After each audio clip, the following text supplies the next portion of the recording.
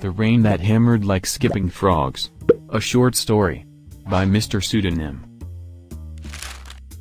Warwick Blunder had always hated creepy San Francisco with its unrealistic, uneven umbrellas.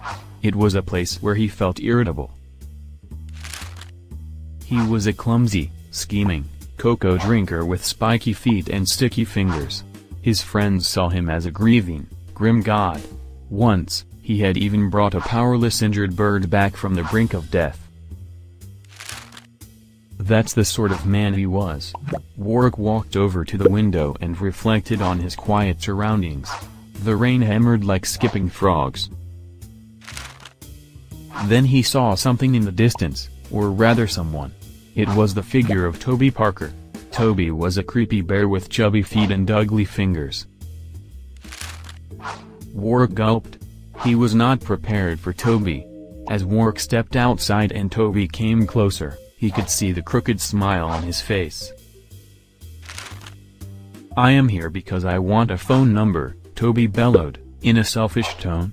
He slammed his fist against Warwick's chest, with the force of 1,696 cats.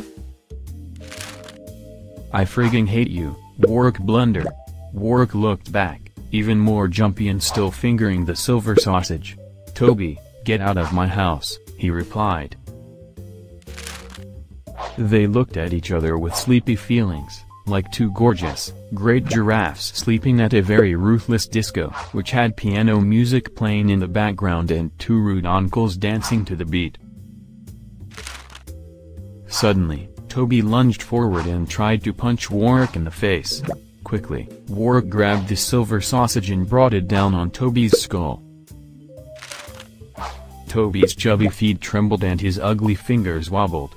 He looked unstable, his body raw like a grated, gentle guillotine.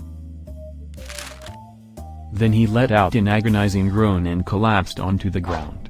Moments later Toby Parker was dead. Warwick Blunder went back inside and made himself a nice mug of cocoa. The end.